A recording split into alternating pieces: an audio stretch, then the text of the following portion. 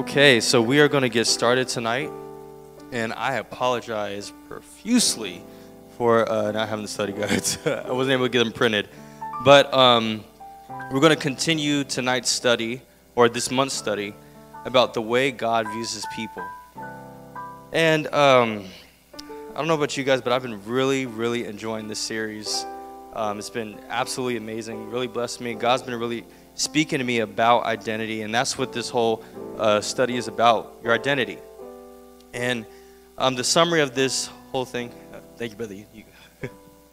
The study of this whole series is basically, it is a natural desire for people to search for their identity, which many times is derived from their personal experiences encountered in this life. Most people find themselves assuming the identities which were attached to them by their parents, mentors, or heroes. But once a person comes to a saving knowledge of Jesus Christ, it is the Lord who clearly declares who they are. Amen? And so our passage that we're going to be deriving this study from is 1 Peter 2:9. And in that, Apostle Peter says, "But ye are a chosen generation, a royal priesthood, and holy nation, a peculiar people, that ye should shew forth the praises of him who hath called you out of darkness and into his marvelous light." Let us all pray. God, we thank you tonight that we are able to be here in your presence. We thank you for your understanding, Lord God, that you're going to give forth to us.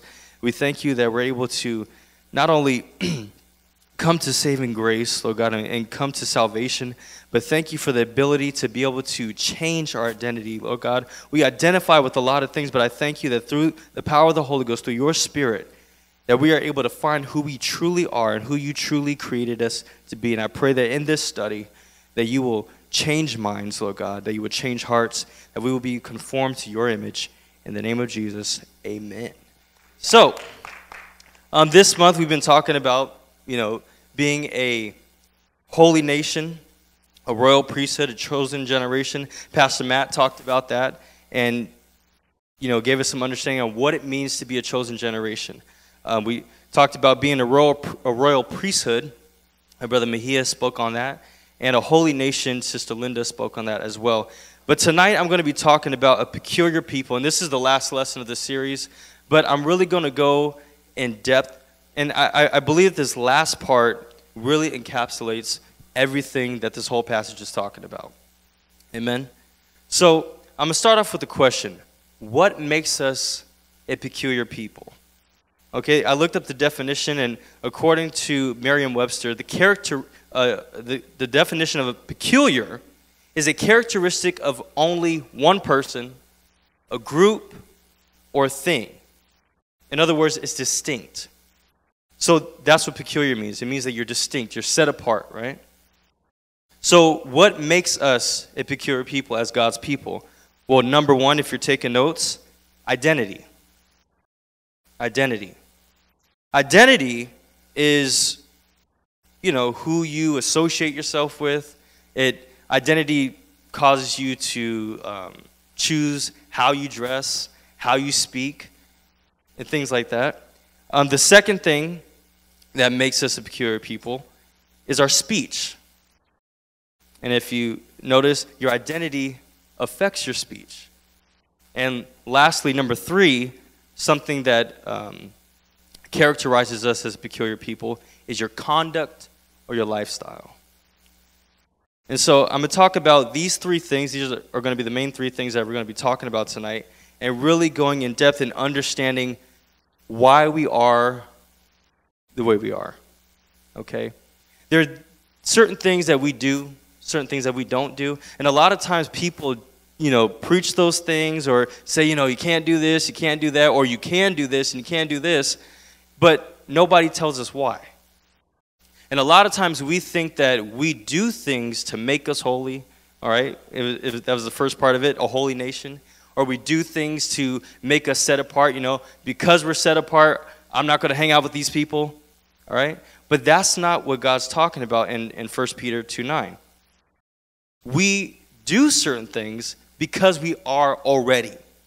And what I mean by that is you don't do things to make you holy. God already made you holy through the blood of Jesus.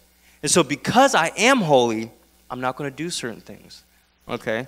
Because, for example, this computer is made with certain materials. I can't do certain things with it. It's not that, I can't put it in the water. It doesn't belong in there. Why? Because of what it is.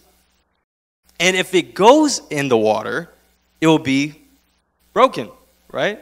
And so there's certain things that we don't do.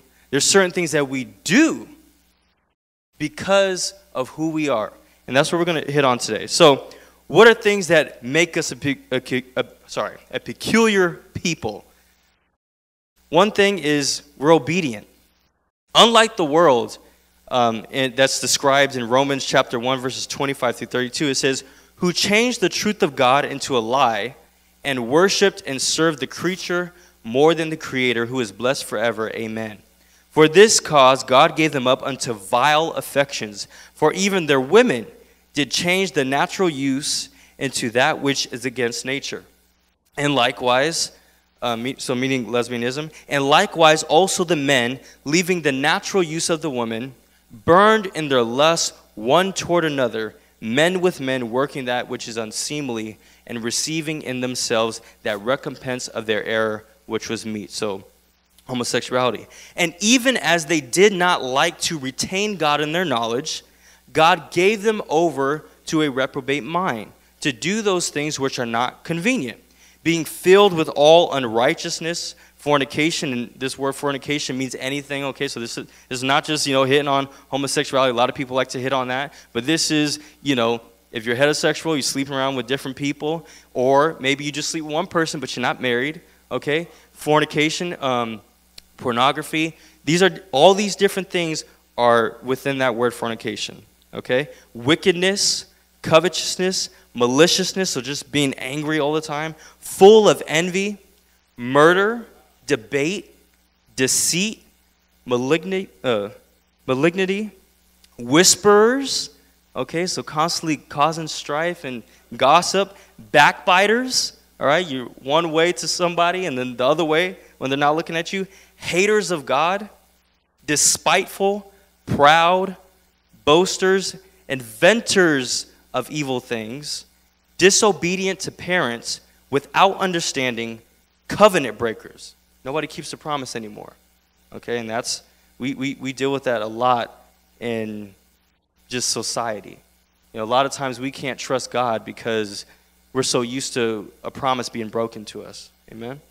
Without natural affection, implacable, unmerciful, who knowing the judgment of God. So they knew that God doesn't like all this stuff.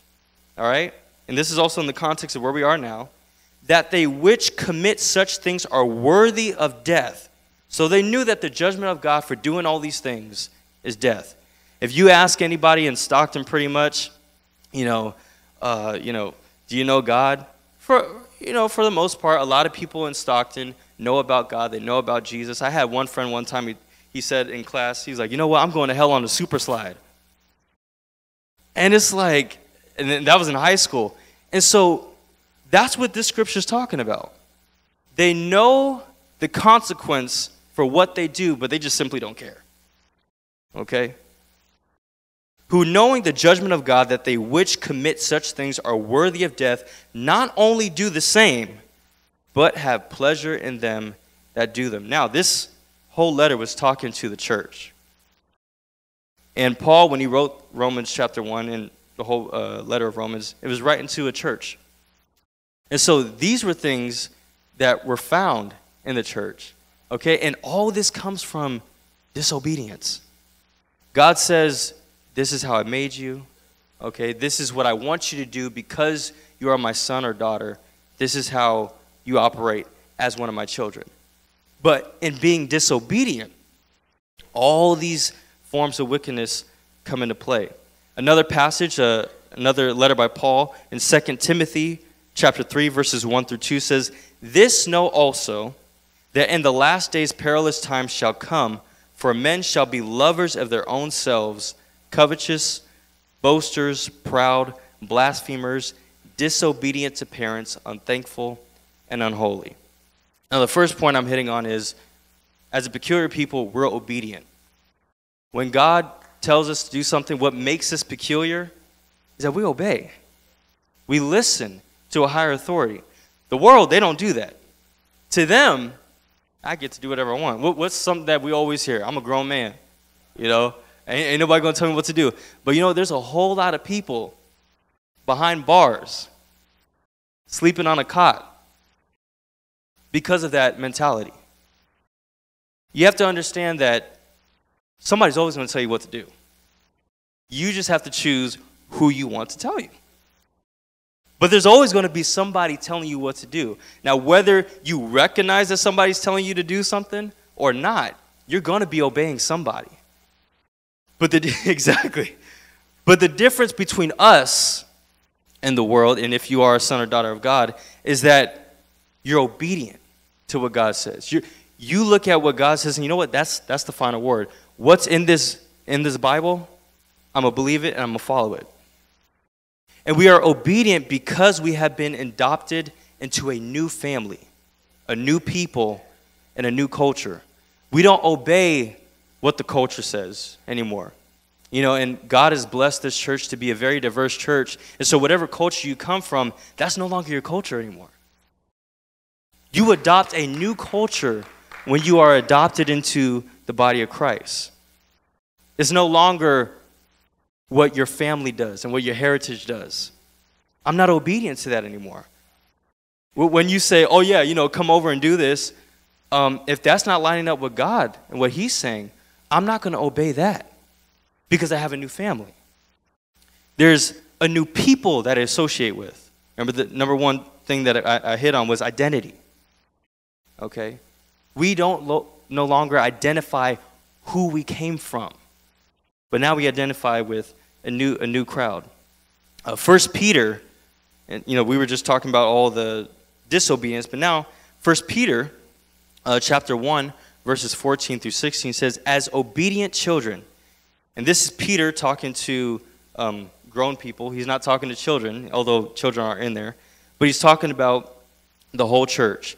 He's saying, as obedient children, not fashioning yourselves according to the former lusts in your ignorance, meaning the things that we came from, okay, the different sins that we all came from. We all have a past. We all have things. Whether you were born in the church or not, that doesn't matter. Even people born in the church was doing some stuff. And so once you finally decide, you know what, I'm going to stop doing that, as obedient children, you're not going to go after those things anymore. That used to be you.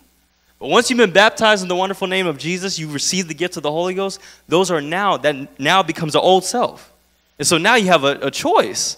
Am I going to obey my flesh and my old self, or am I going to obey my heavenly Father? But as He which hath called you is holy, so be ye holy in all manner of conversation, because it is written, be ye holy, for I am holy. Once again, we don't do things to become holy. We are holy because God is holy. And once you are baptized in Jesus' name, once you are filled with the Holy Ghost and you repented, that holiness is transferred to you. So now, I don't go to certain places because I am holy, okay? The Bible says that Paul was talking to the church and he said, know ye not that your bodies are the temple of the Holy Ghost? And so the same way that, you know, even if, you know, I've noticed this, that people who don't even go to church, they come to a church, they won't do certain things. I mean, they're a little bit more bold now, but, you know, you go to a certain place and everything, and you won't do certain things at the church. You won't say certain things. You know, you won't cuss around the pastor, or you won't say certain jokes. Why? Because we consider this place to be holy. But Paul said, know ye not that your bodies are the temple of the Holy Ghost? And so, knowing that, our bodies have become holy. So I won't do certain things. I won't look at certain things because I'm already holy. And I don't want to desecrate the temple of God. So the same way you won't graffiti on the walls of this beautiful building that God has blessed us with, that's what God is saying. I own you now. You are not your own anymore. Scripture says you've been bought with a price, the precious blood of Jesus. And so because of that, amen, I don't do certain things. I don't go back to my former lusts, but instead I act as an obedient child to our Father, who is Jesus Christ. 1 Peter chapter 2, verses 13 to 16 says, submit yourselves to every ordinance of man. Remember, this is what makes us a peculiar people. We're obedient. Okay? So it says, submit yourselves to every ordinance of man. A lot of people say, God can only judge me. Okay? You can't tell me anything. Only God can tell me what to do and all this other kind of stuff. But God uses man. Okay? And when I say man, I'm not just saying the male, but mankind. To every ordinance of man for the Lord's sake, whether it be to the king as supreme, or unto governors as unto them that are sent by him for the punishment of evildoers. So what this passage is talking about, for us in our context, it will be your president, it will be our governor. Okay, now whether you voted for these people or not, or whether you didn't vote at all, that's not the point. We are supposed to be obedient, be respectful to those in authority. Why?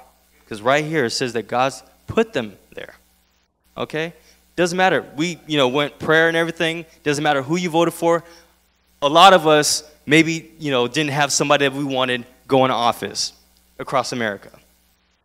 But we have to step back and say, you know what? I don't identify as an American alone.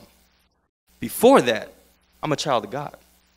And because of that, I submit to whatever my Father and our King, Jesus Christ, sets in place. Because he has a will, he has a plan set in place. And so whether it goes against my grain or not, that's not the point. The point is, God put that person there. I remember somebody got elected, and I was praying. I was like, God, you got to do something. And then I realized, wait a minute, we just had an election, and you put that person there, so obviously that's your will. So instead of praying, no, take this person out of office, I prayed, God, have your hand on this person. I pray that he or she gets saved. I pray that they become repentant. I pray that you will, baptize them in your name, fill them with the Holy Ghost. That's God's will. Amen?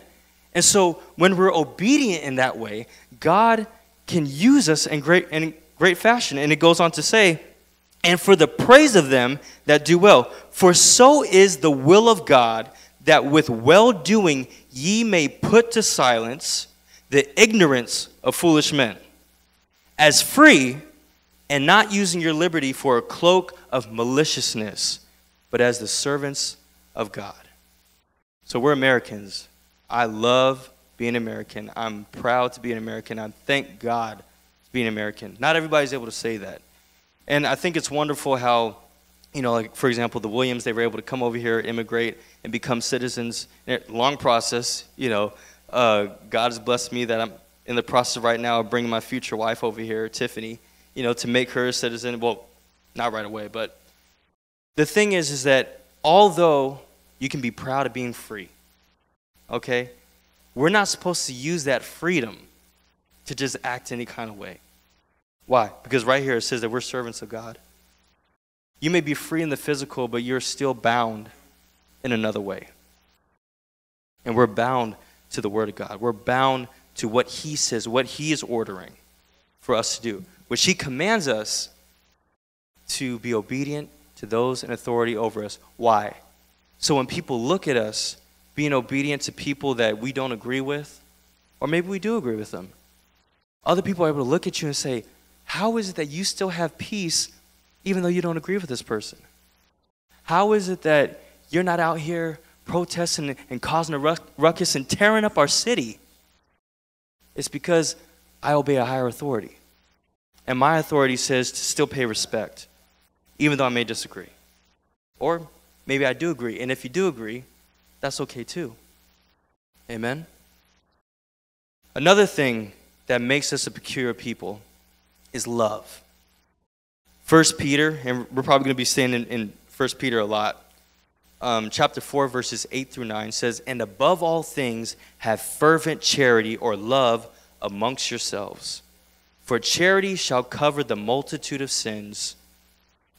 Use hospitality one to another without grudging. Okay? I love this passage because, we always hear about the love of God. We always hear about how, God loves us so much. For God so loved the world, he gave his only begotten Son, that whosoever believeth in him shall not perish, but have everlasting life. But in this passage, it's talking about man. It's talking about us. And one thing that distinguishes us from the world is that we love people. We love each other.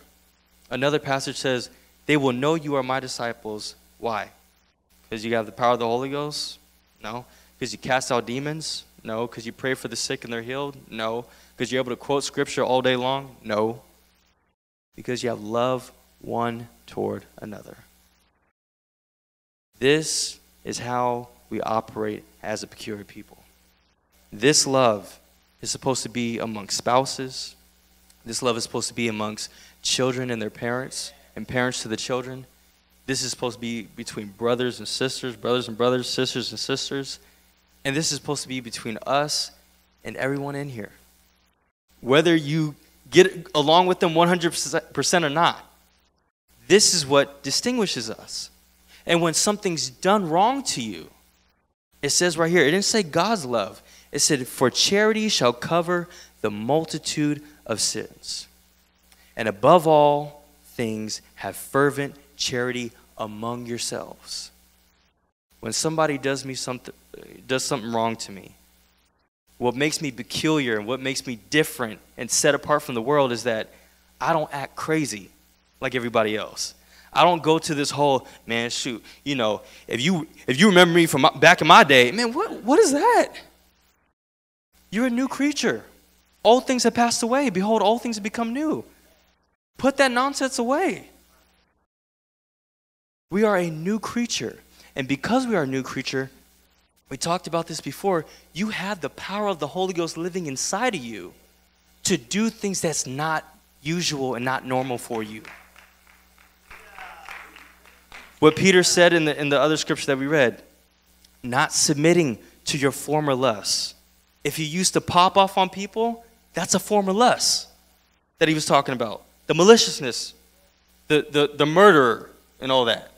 Okay, and just because you haven't killed somebody physically, Jesus said, if you have hate towards somebody, okay, then you've already committed murder. And I'm talking about like, strong hate. Like, you guys know what I'm talking about.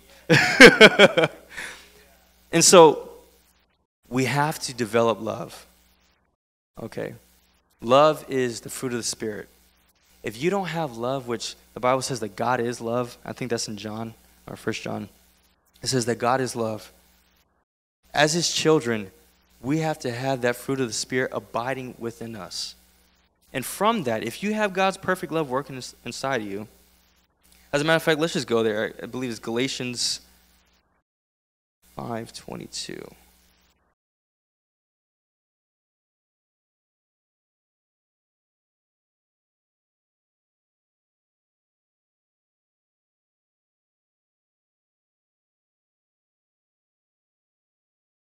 Okay, Galatians 5:22, and I'll read a little bit before that, so we get a good understanding of who we're not. Okay, remember we're a peculiar people, and we're talking about what makes us a peculiar people. We identify with God and how He is. We don't identify as our culture. Okay, whether you have a certain culture that you claim, we don't identify as a certain skin color. We don't identify as a certain family. Okay. This is how we identify it. It says in verse 19, chapter 5,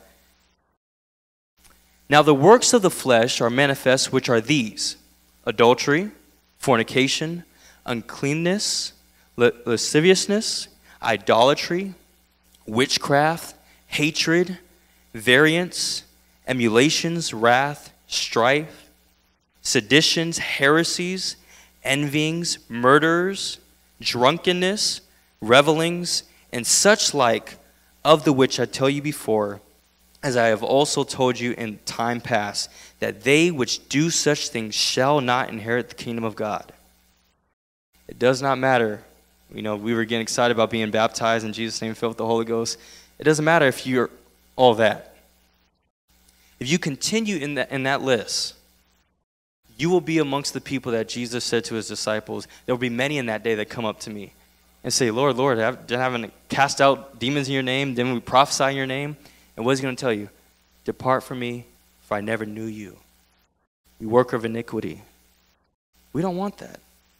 But I'm not here just to preach doom and gloom, okay? Because right after that, it says, but the fruit of the Spirit, and notice it says fruit, it's singular, is love. Love. When you partake of an orange or a banana, there are certain nutrients within that fruit. Amen? So we eat food to get certain things that are within it. So within love, if we're walking in God and we're allowing his love to flow through us, we're going to get joy. So that means you can go through hardship. You might still be crying. You may not be happy, but you have peace, right? Okay? You have joy, peace, long suffering. You're able to handle all that nonsense that happens at work. Okay, while everybody else is, by the water cooler and talking, you say, man, see, I can't stand this person and da-da-da. And causing a whole bunch of strife within the office, making it hard to work there. You're long suffering. You're like, you know what? That may be, I was a little irritated, but you know what?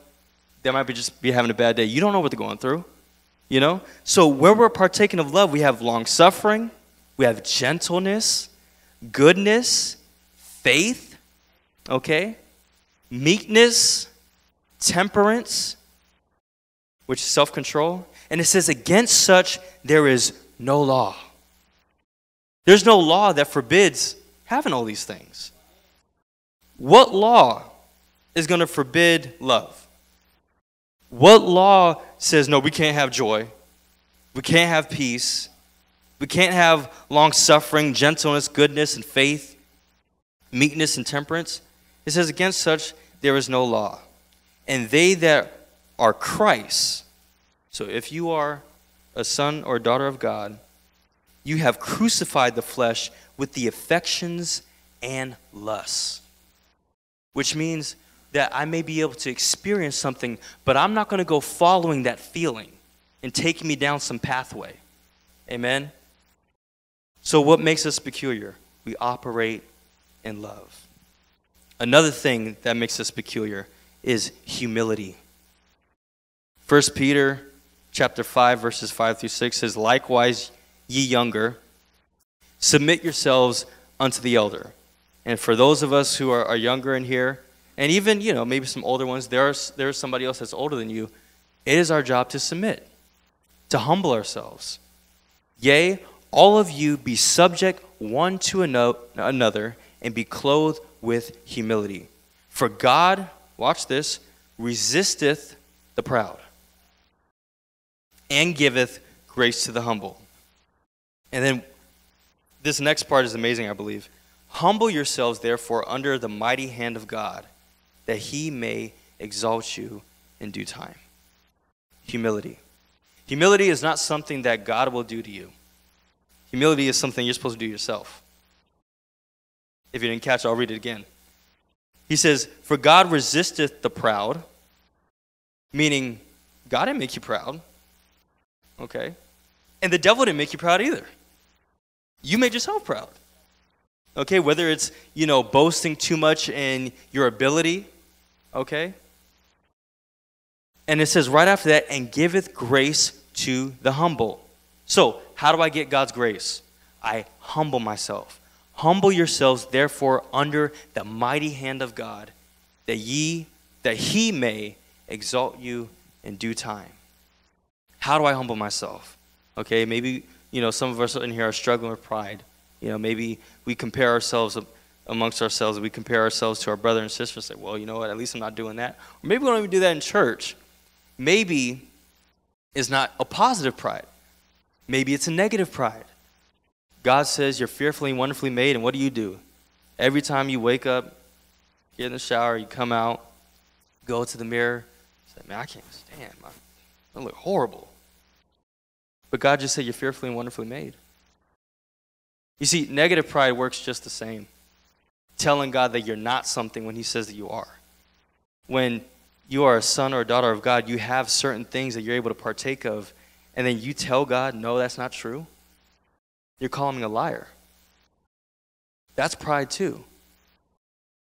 Saying that what God says about you isn't true. When he says he loves you. No, you don't love me. And then soon, you feel that resistance, you feel that separation. It's not because God's trying to draw away from you.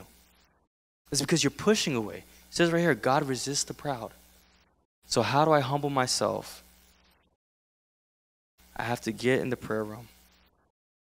How do I humble myself? I have to fast. How do I humble myself? I have to read the word. Find out how he speaks. How does he talk? What does God sound like? So when I get certain thoughts, I'm able to distinguish, oh wow, that's God. It's not hard to understand God. It really isn't. And for me, for years I thought it was.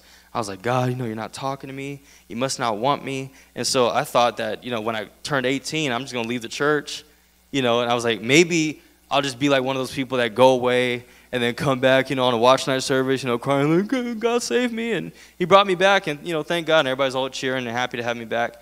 But then I realized that I didn't have to do all that. I realized what I needed to do was be obedient.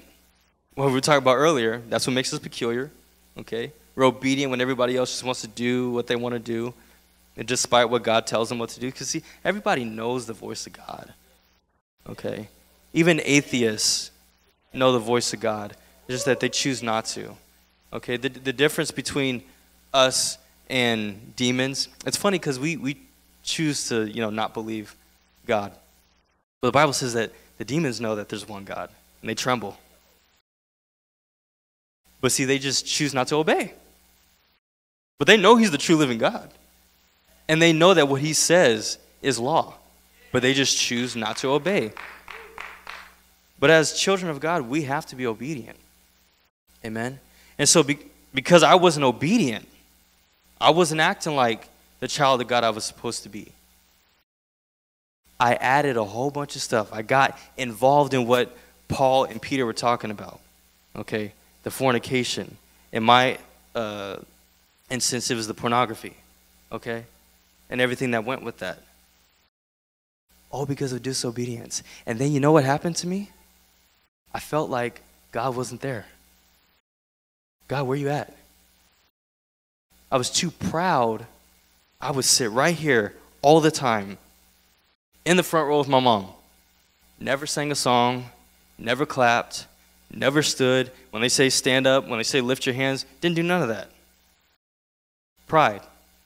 Oh, you thought you were better? No. I was fearful. I was so prideful, I thought that everybody was looking at me. I'm scared to do anything because my mom told me so many times, she's like, hey, don't nobody care about you. No, nobody came here to look at you. Didn't want to sing in the choir because everybody's looking at me. That's pride. God resists the proud. And it didn't matter how many times I came here and cried and bawled my eyes out, my heart was still prideful. But until one day, I said, you know what, God? I'm going to just be obedient. And I'm going to allow you to do whatever you want. This was like, 6 years that this was going on? Probably a little longer. And finally, I'm like, you know what? You have to take this girl out of my life because I'm not going to do it. All right, I'm not going to be obedient. But, because you know how hard it is. But you do it, and I won't go back. So, texting a few days later, girl's like, you know what? I don't think we should be together. I'm like, why? She's like, it just feels weird, we're friends, And I was like, did you start feeling this like a few days ago? She's like, yeah. Okay. All of a sudden, my ears were open after years. I mean, the only time, I got the Holy Ghost first grade, okay? And I was like, 6 or 7 years old? And hadn't heard God for years. And for the first time, I'm talking to somebody, and they were asking me something, and I was quoting scripture, and I was like, I don't think that's in the Bible. But I was like, let me look this up. I looked it up, and it was in the Bible, and I was like, whoa, when did I memorize that? All because of obedience. All because of humbling myself. But then it came time that temptation came along, and I didn't want to be obedient. Instead, I just want to be a nice guy. I didn't want to be looked at as a jerk, right? Fell back into it immediately. Couldn't hear God anymore. Until I humbled myself again and said, you know what? I'm just going to obey. I'm your son, and I'm going to act as a son. I'm not going to be one of those kids that does not receive the chastisement of my father. Because when you do that, you nullify your sonship. You nullify your daughtership. That's a word. Okay? We don't want to do that. Amen? I saw a billboard when we were coming back from youth convention, and it was for a movie. I haven't seen the movie. I'm not going to watch the movie. But it was La Llorona. And it said in a caption, she wants your children. The Bible says that the thief cometh not but to steal, kill, and destroy. And if we don't understand these things as a peculiar people, if we don't understand our identity, that in our identity we are obedient because of who we are, okay? We love one another. We love our wives. We love our husbands, our daughters, our sons, everybody, because of who we are. We are humble because of our identity in Christ. If we don't do these things, then your children will be taken. The devil wants our kids so bad. And you know, because we're so caught up in where we came from and we still identify with that, we pass that on to the next generation. And we wonder why. Why is this person, why is my son, why is my daughter growing up like this? I bring him to church. We do this. We go to all the events and everything. But what's happening is that you don't truly identify with God. We don't truly identify with our Father, and because of that, that is passed down. And so we have to change who we identify with. Because of us being a peculiar people, we have to change how we talk. We don't say certain things anymore. We don't talk a certain way. And even if it's not cussing, there's just certain ideologies that we have to let go of. And so you don't feel like I'm picking on you. I grew up from 6th grade all the way to my senior year in high school. I went to Ben Holt, college prep school. And very humanistic, you know. I still love my alma mater. I still love that school and everything. I'm grateful for the education I received there. But the problem was that it was very humanistic. It's very fleshly. And so when I went to Bible college right afterwards, and I heard my teacher say that you're earning the highest education in the land, I couldn't understand that. I was like, how is reading the Bible the highest education in the land? For 2 years, I could not understand that. I thought that was the stupidest thing ever. I was like, science and math, that is the highest education in the land. But then God spoke to me and said, you're learning about me. And I'm the one who gave all your teachers and your professors the ability to do what they do. So when you learn of me, you're learning about the source from all this stuff, from what all this stuff comes from. That is the highest education in the land. So for me, I had to change that. I had to change the way I viewed women. I had to change the way I would want my wife to be, okay? I mean, just going through school and everything, you get caught up in certain conversations, all right? You and your friends are looking at stuff and everything. You guys want your wives to do certain things and all this kind of stuff, all right? I had to change the way I spoke. Even about a wife. Just because, people use the scripture that, the marriage bed is undefiled. Okay, but right after that, it talks about that it can be defiled with fornications and things like that. Okay? The marriage bed is only undefiled if you keep it that way. That's what that passage is talking about. So we have to be careful how we speak about things. Why? We're a peculiar people. It should be that when you're at work, And I hear this a lot. And all the other women are complaining about their husbands, but they don't understand why you don't. They should look at them and be like, you're kind of peculiar. Oh, yeah. 1 Peter 2:9, I'm a part of a peculiar people. You know, I don't do that because I identify with a different group. I have a different father. I have a different family. I have a different culture. And we don't speak about our husbands like that. And then the husbands, not looking at, man, I had somebody tell me, try to bring me into some stuff, and was like, yeah, look at this video. And I was like, what? Ain't you married? Are you showing me this? Like, what are you doing? And as husbands, we don't operate. Not going, well, I ain't touching. It's okay to, window shop, What? That's not what our Father said.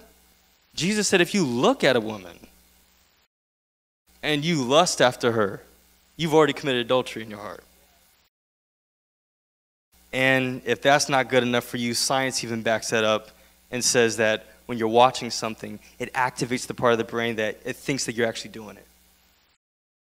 Okay? And so we have to watch how we speak. We have to watch who we identify with. Why? Because we are a peculiar people. And this speech affects our conduct. It affects our lifestyle. Okay? When we're at work, it should be that people are saying, man, there's something. And even if they don't tell you all the time, it should be when opportunity arises for them to point you out that you're different, that they should be able to do that. Is there enough evidence to convict you of being a Christian? There should be.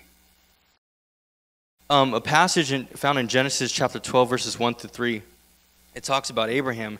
And it says, now the Lord has said unto Abram, get thee out of thy country, and from thy kindred, and from thy father's house. Meaning, I'm bringing you to a new identity.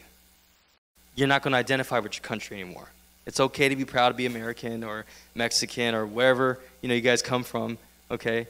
Italian and all these different things that we're just proud of, African. But God's calling us out of that. There's a new family, okay? He says, get thee out of thy country and from thy kindred and from thy father's house and unto a land that I will show thee, and I will make of thee a great nation, and I will bless thee and make thy name great, and thou shalt be a blessing, and I will bless them that bless thee, and curse him that curseth thee. And in thee shall all families of the earth be blessed. This was not just to the Jews. This was before Abraham was circumcised. Okay.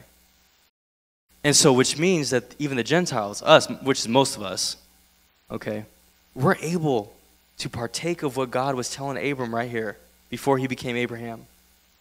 Okay? And so God is telling us, you have to come out of that. Okay, I know, you're used to that. I know you're used to identifying with that, but you have to come out because in this new family, in this new culture, we operate differently. We don't operate based off skin color. We don't operate based off skin tone. We don't operate based off a language. Did you notice that we have different languages because of the Tower of Babel? But then when you go to Acts chapter 2, God gives a new language to unite us once again. They were listening to all these apostles and different people speaking in tongues, the 120. They're speaking our language.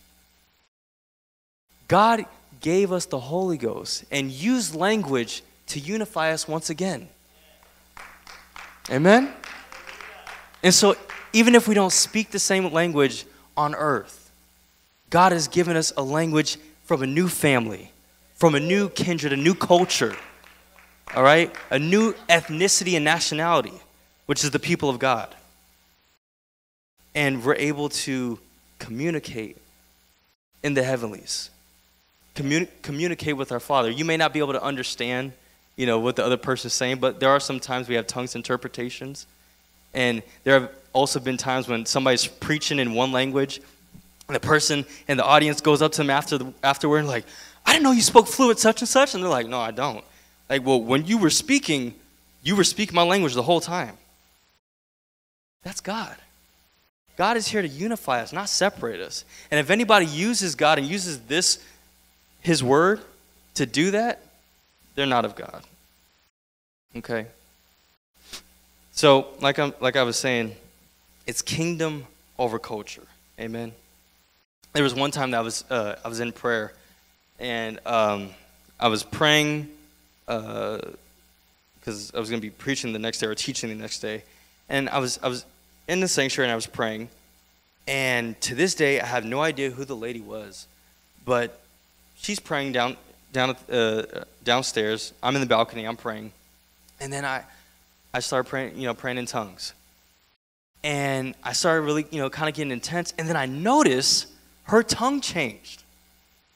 She was speaking in tongues, but she was speaking a different language, a different dialect.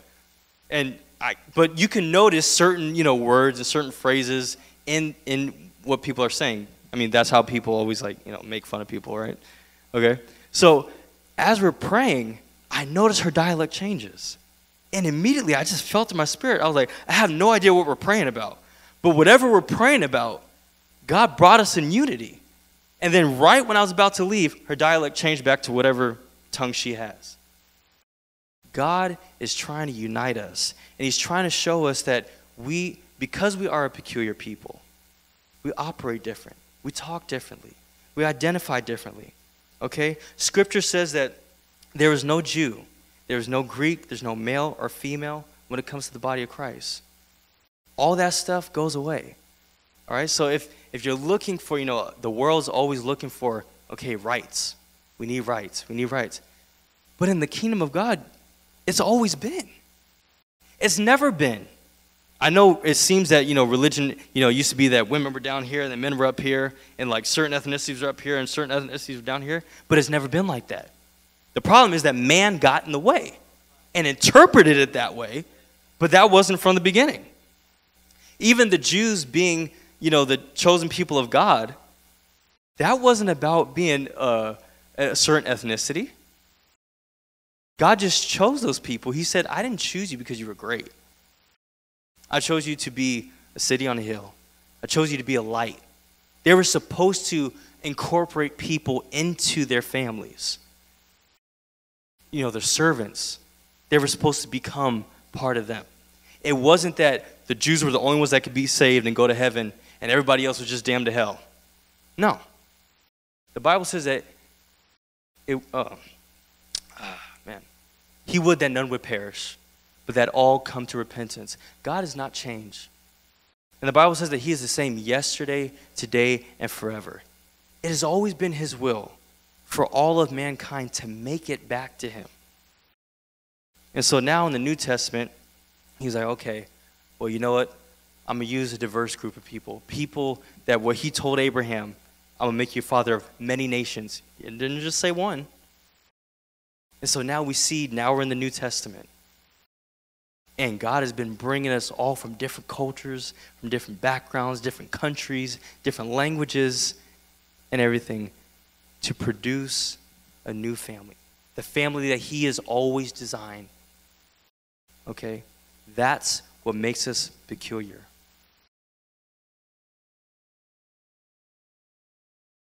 Amen.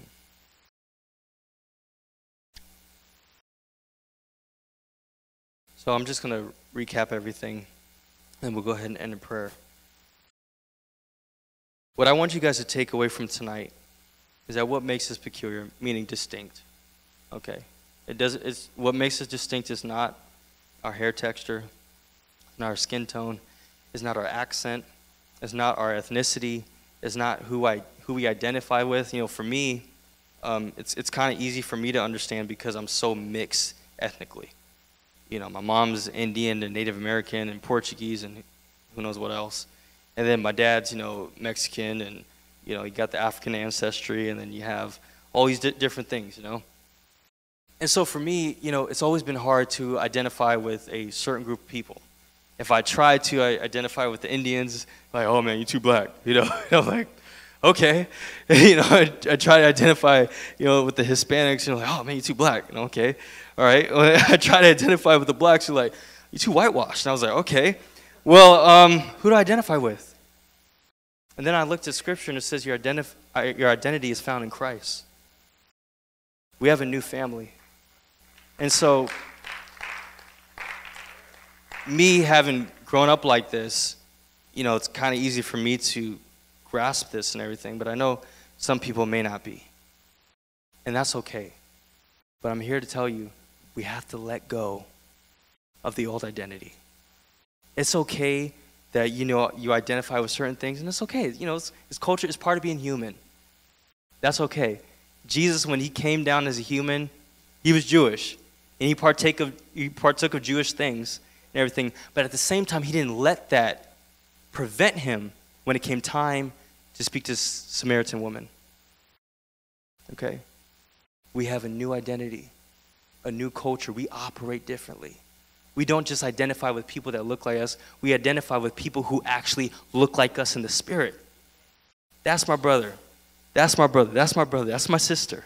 That's my sister. And so on and so forth. Amen? So as we all stand. Remember, what makes us a peculiar people is our identity. And your identity is found in Christ. Our speech. We have to watch the way we talk. And if we're still struggling with how we speak and everything, whether it be bad language, whether it be, you know, innuendos or whatever, that's okay. You have the Holy Ghost to help you through that. And to help you be holy. You're already holy. You're already sanctified. Okay? You don't do this stuff to be holy. You don't do this stuff to be set apart. You're already set apart, and so I do these things because I am set apart. If you don't do it, God doesn't look at you and say, well, you're not my son, you're not my daughter anymore. No, you still are, but he just wants you to act like it. The same way like I was talking about the computer, it's not going to change what it is. It just can't do certain things that other appliances are able to do. It can't go in the water. Why? It messes up the function. And so as people of God, we can't go to certain places. We can't watch certain things, okay? We can't partake of certain practices and everything, okay? We have to love our wives, okay? We have to respect them as well. Wives have to respect their husbands and love the husbands as well. We have to love our children, and the children have to love the parents and respect, okay? We talk differently, and we conduct ourselves differently. Amen. God, we come before you right now, Jesus. And we thank you, Lord God, that we don't have to do anything to be holy. We don't have to do anything to earn your grace, but it's already been given to us. But God, help us to receive it, and not just receive it, but to apply it, Jesus. Lord God, I pray that when we go back to work, when we go back to home, that you will begin to work on us, Lord God, and how we identify, Lord God. That we're identifying with you. That we're identifying with what Paul said, with your sufferings. Not just with the good stuff, but also, Lord God, with the things that we may not think are as pleasant or as good. God, help us to change our language, Jesus. Help us, Lord God, to change the way we conduct ourselves. Why? Because we want to bring people to you, Jesus. Help us, Lord God, to be such an example and such a light that when we go back to work, people are wanting to change and become like us, Lord God. That we're not trying to change to adapt to their culture. They're trying to adapt to our culture, which is of the kingdom of God, the kingdom of heaven. And God, I pray over your people right now that you'll begin to break and shatter every yoke that is over our families, that you will shatter the yokes, Lord God, that are over our minds. In the name of Jesus, Lord God, your word says that the anointing breaks the yoke. And so we speak that anointing right now in the name of Jesus, Lord God, that we will begin to assimilate into the culture that you have established, that we will not try to dictate how your kingdom is supposed to operate, but that we will submit ourselves to you, resist the devil, that he may flee our households, Lord God. That when we walk into our homes, Lord God, there is peace, there is love, there is joy, there is long suffering, there is patience, there is meekness, there is self-control. In the name of Jesus, I pray over your people. I pray over every husband that he will treat his wife with love, Lord God, even when she seems to be disrespectful. I pray that every husband in here would treat their wife with love, that the same way in your word says that they are heirs with us in the kingdom of God, that they are equal with us. God, I pray that you will have your hand upon them in the name of Jesus. I pray for the wives, oh God, to even though that they may feel like they're feeling unloved, that they will respect their husbands, Lord. And for those of us, oh God, who have spouses that are unsaved, that we will treat them with love and respect, that they will look at us even when they're treating us wrong and wonder, how is this possible? That they may glorify you and that they may see you, that you may be manifested in us and through us. And God, I pray that you would touch the children. Lord God, your word says that there will be many kids that are disobedient to parents. But God, I pray that that would not be said of the children of Lighthouse of the Valley. I pray that you will teach us obedience, Lord God. Help us to be submitted to your word first, Lord God, and to our parents and to our teachers, even if we are done wrong, that we may allow you to claim vengeance and that it would not be us, Lord God. That your glory may fill all of Stockton, it may fill all of San Joaquin County, it may fill all of the state of California and America and the whole world in the name of Jesus.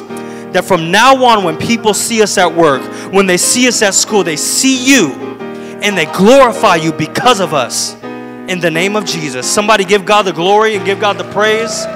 We